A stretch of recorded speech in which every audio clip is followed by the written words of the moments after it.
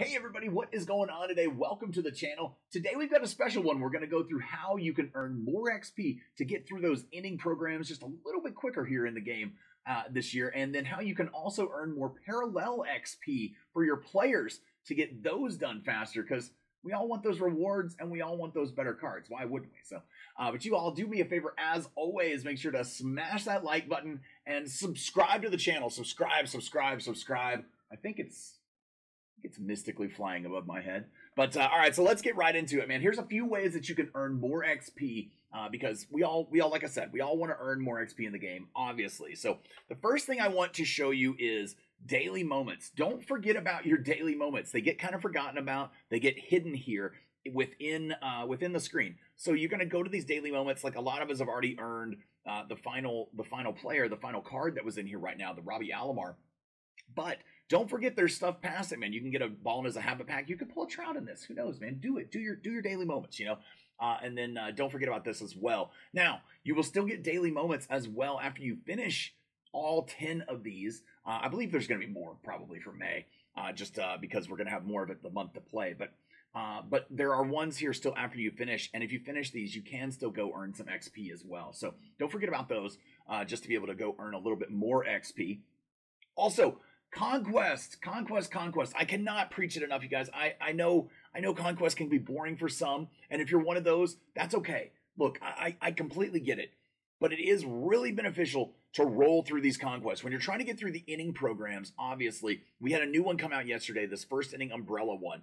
You definitely want to roll through these Conquest maps and get them done. Just knock them out, man. It took me like an hour, maybe 2 hours to get this done, so it wasn't too long. And, you know, you can, it wasn't an hour, it was 2 hours, definitely 2 hours, I'm sorry. But you can get through it pretty quick, you know, and it's worth it, man. You get the 10,000 XP, you get some packs along the way. Who knows? You might pull a diamond. You never know. I mean, look, I know that most people might not have great pack luck. I don't have the best pack luck all the time either, but you just never know what you can get. There's also this first inning diamond one too, if you're looking for more XP and you haven't done it yet. There's 10,000 here and 10,000 up here. It's 20,000 XP, man, you're just sitting on. So I'm guarantee you can get somewhere in the program with that. All right, so that's one way that you can do it. Another way is going to be to go into your showdowns, man. You want to get your showdowns done. Showdowns are very important, obviously, as far as getting inning programs finished. 35,000 XP is what you're gonna, or is it, how much is it that you actually get for the showdown? Let's check. Yeah, I was right, 35,000 XP, that's what it is. I just wanted to make sure there, but yeah, if you finish this first inning showdown, man, beat the boss, take an hour out of your day, 35,000 XP. So I've just shown you 55,000 XP and how to make it right there, 20 from the Conquest, and here's 35 right there. But don't forget about your player programs.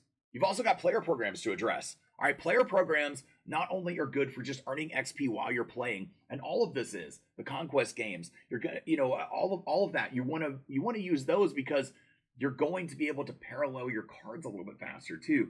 You know, play those games on rookie. Get those stat boosting games in. You know, throw off your timing for a little bit. Who cares, man? It's gonna make your cards better overall in the process. So that's really cool. Do these player programs, though. Check it out for the first inning player programs right here. We had Eric Davis and Houston Street. When you complete these, you actually get, I believe it's 35,000 XP for these as well. Let's go check. Yes. All right. So it is. It is 35,000 XP just for completing the Eric Davis program right here. So that's insane, right? I mean, that's just nuts. All right. That's 90,000 XP. I've just showed you exactly how to get right there. So go get these done. If you've forgotten about them or you got overwhelmed with the game at launch, I completely understand. There's a lot to cover, and you might forget about some of these things. So you want to make sure to go in and cover these. This All-Star Houston Street card just came out the other day. One of the best pitchers you can have in your bullpen right now in the game. I think it's 124 hits per 9 on this card. So awesome card. Another 35,000 XP. So now we're at 125,000 XP. I've just showed you exactly how to get, and just spending a matter of a couple hours doing it. Now you can also get 50,000 XP if you collect the collection here for 8 of the 42 series cards.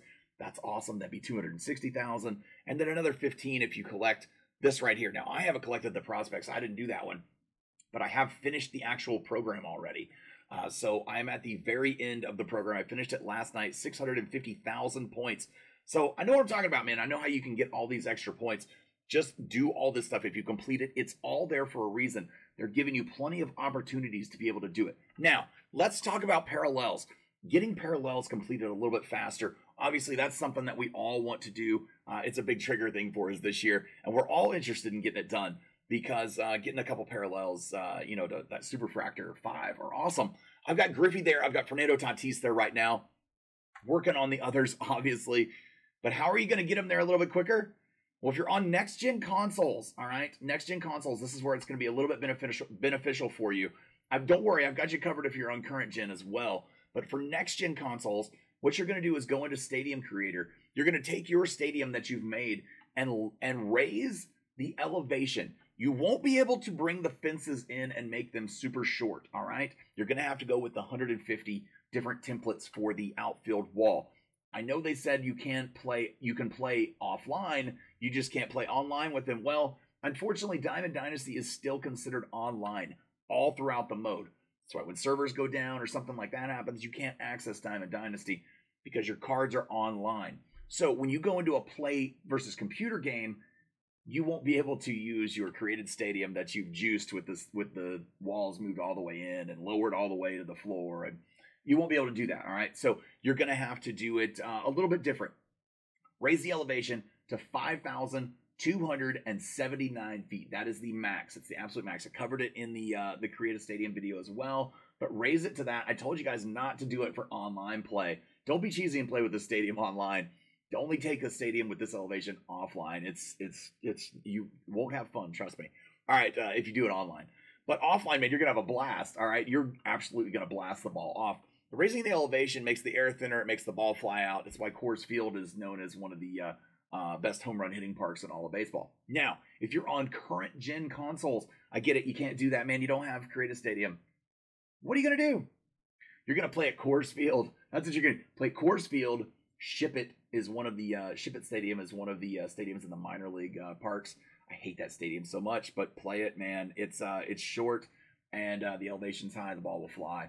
And Laughing Mountain Park also. The elevation is very high. It's kind of known as the stoner park, man, in the MLB The Show community.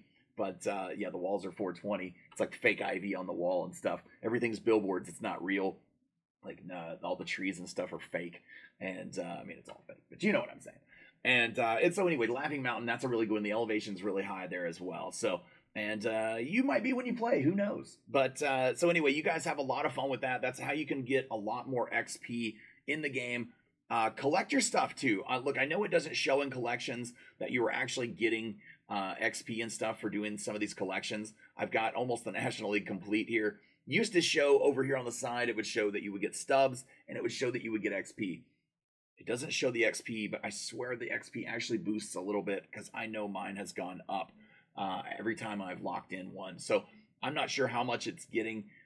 Maybe it's a glitch or a little error or something like that. So maybe we need a little confirmation from SDS on that, but that's what it appears to me. So make sure that you don't forget about your stuff. The best thing I can recommend to you is to go back in and daily or a few times a day, check your missions.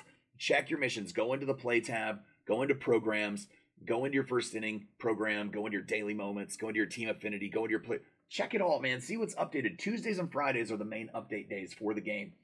Another thing that you can do, let me show you what I do here as I move my giant bag of cough drops out of the way. I've got a notebook that I keep right here, man. And when I'm working on multiple missions at a time, look, I know it's old school. And, you can do it however you want. You can make notes on your phone. I do that for videos and stuff. So, but if you want, write down how many stats you need, do tally marks, whatever, do it old school. I do that all the time, and I've done it for years, probably always will. So it doesn't matter how you do it. You do you. Figure out what method works best for yourself. But these are ways that I've shown you to be able to help get through the XP program a little faster, earn more XP, and get those parallel cards done faster, man, because you guys saw those two Superfractors are nice looking on that squad. We're going to have some more here pretty quick. So, y'all, do me a favor, as always, make sure to smash that like button. Subscribe to the channel. What's down here? Subscribe to the channel. Subscribe. And we'll catch you on the next one. Thanks. Peace.